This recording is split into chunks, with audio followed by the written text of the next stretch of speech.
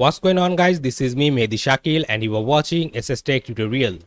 So guys, today in this video I'm gonna show you how to schedule a automatic reboot of your Mikrotik router. So without talking too much, let's get started. So guys, in the Mikrotik router there is a feature called scheduler, what we use in our previous video to send backup file automatically in our email address. Also, using that scheduler feature, we can set up a schedule script to reboot our Mikrotik router daily at a specific time.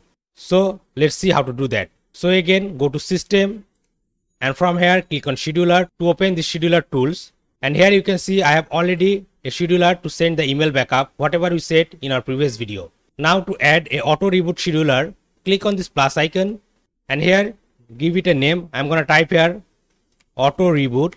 Then here you need to type the start date, and here you need to set a specific time at when you want to make your router reboot. So now it's 10:20. I will type here 10:22 so that we can see the reboot.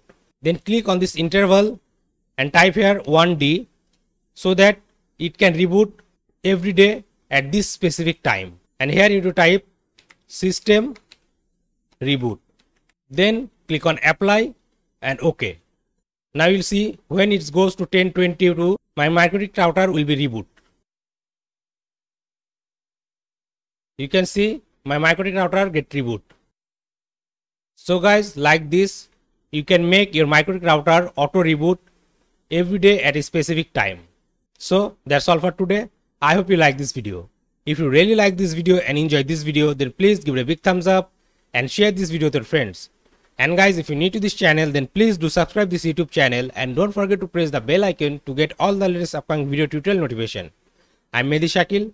You are watching SSTec tutorial, and I'm signing out.